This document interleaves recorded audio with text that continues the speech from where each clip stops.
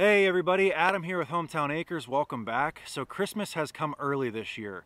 We have finally purchased what I'm going to consider to be the missing piece of the puzzle to our firewood operation. If you've been following our channel for a little while, you know that I've been growing this firewood business from the ground up, and we've been slowly adding to our equipment list over time. Let me show you what my current setup has been, all the equipment on that list up to this point, and then I'll show you what the missing piece is that we've been so desperately needing for the last 2 years. Stick around.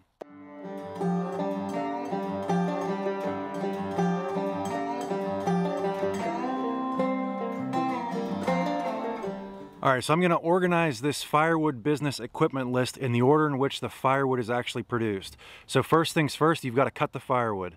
So to start off the list, I'm going to talk about my chainsaws.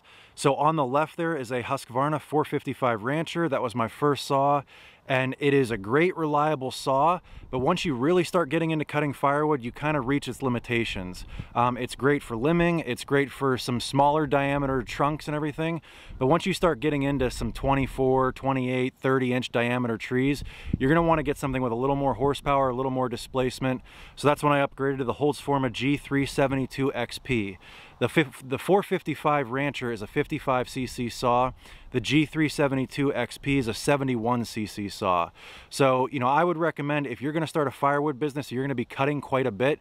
You're going to want at least 2 saws, a smaller one for limbing that's lighter, you can handle it for a longer period of time, and then you're going to want a bigger displacement chainsaw for cutting the big stuff.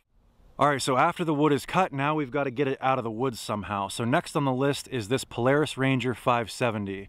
It's got a dumping cargo bed on the back with a capacity of 500 pounds, but I can tell you from experience, I've had probably closer to 1,000 pounds worth of firewood in the back of there. This thing is great for getting in and out of the woods quick, and it's also low impact. When I show you my next piece of equipment, you'll know what I mean by that. So next on the list of equipment to get the firewood out of the forest is this compact tractor. This is a Coyote CK3510 that I purchased about 1.5 years ago. Right now I've got it set up with a set of pallet forks on it, but I also have a grapple for it, and I've got a 3-point carry-all for the back.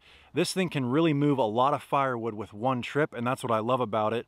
It can tow a lot more firewood out of the forest than the Polaris Ranger can at one time. However, it is a little bit slower, and it's also going to tear up your trails. So I really only use this thing when the trails are either dry or frozen over.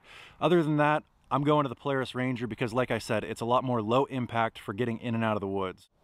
So next on the list is this grapple from Brute Force. This goes on the front loader of the tractor, and this thing is really nice because it allows me to carry whole logs out of the woods, and I can carry 3 or 4 of them out at one time. So next on the list is this 3-point carry-all. As you can see, this attaches to the 3-point link arms on your tractor, and it basically turns your compact tractor into a pickup truck, and you can see just how much firewood you can get on the back of the tractor when you carry it out of the woods. So now that we've got the firewood cut and we've got it carried out of the woods, the next part of the process is to split it. And for that, we're going to use the Easton-made Axis. This Axis is a commercial splitter. It's got a log lift on the right side. It's got a 4-second cycle time with a single wedge knife, and it's got a foot pedal. The operator station is at waist height, which is really nice so you're not bending over. And then you've got a 7-foot conveyor on the end of it. Now that the wood is split, it's come off the conveyor. We've got it piled up here on these pallets. The next part of the process is to stack it in these IBC totes. I've done a couple of videos on these IBC totes. They hold a little over 1/3 of a cord, and they really cut down on the amount of time you spend stacking the wood. Once you've got the wood in these baskets, that should be the last time you have to touch it until you're either ready to throw it in your own wood stove or you're throwing it in a pickup truck to take it out for delivery. So now that you've got your firewood cut, split, and stacked, and you've let it season for a year, now it's time to sell it. And what this piece of equipment does is it gives me options on how I want to sell that firewood. So typically, somebody's going to dry their firewood, let it season for a year, throw it in the bed of their pickup truck, and then go deliver it to a customer. But you're not really maximizing the earning potential that you have with that firewood. If you take just a little bit more time and bundle it, you can really upcharge for the firewood because you're offering convenience.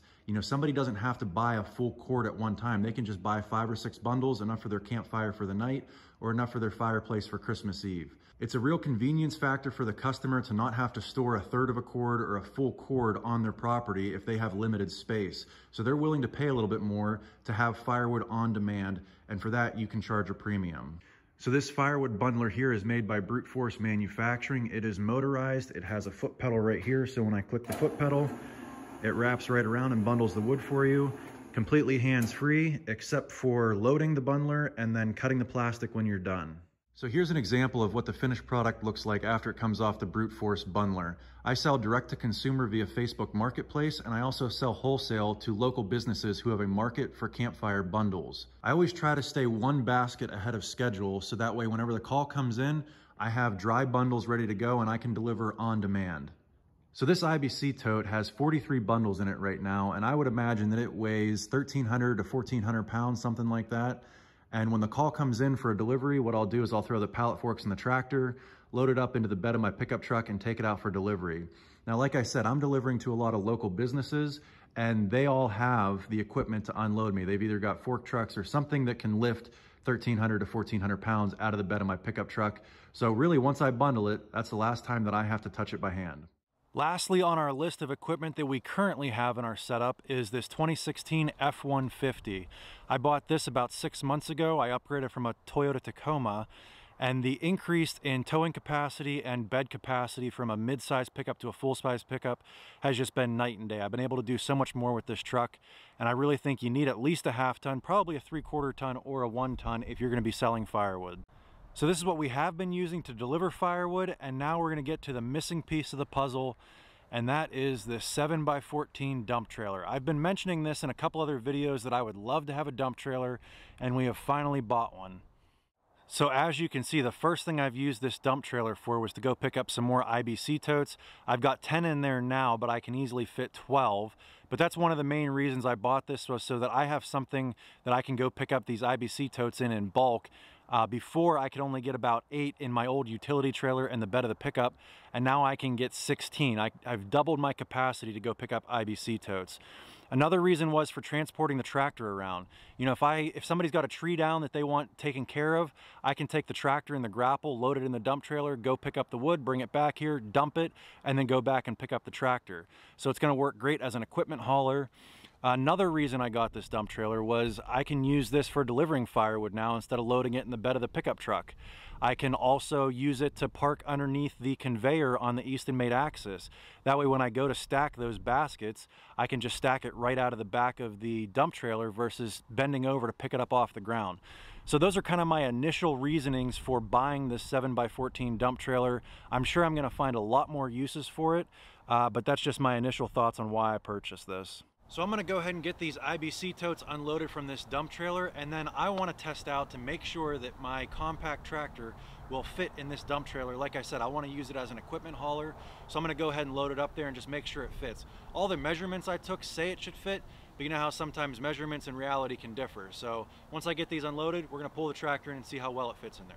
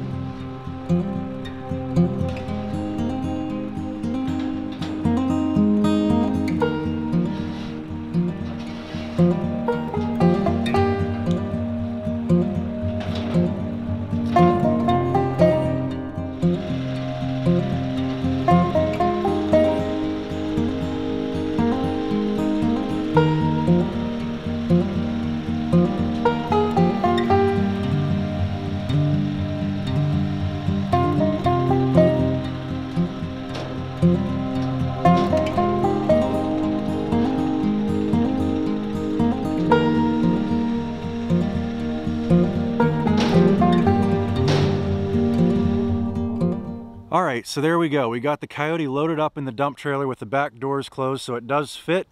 The only issue is I did have to rest the loader arms on the headboard of the trailer.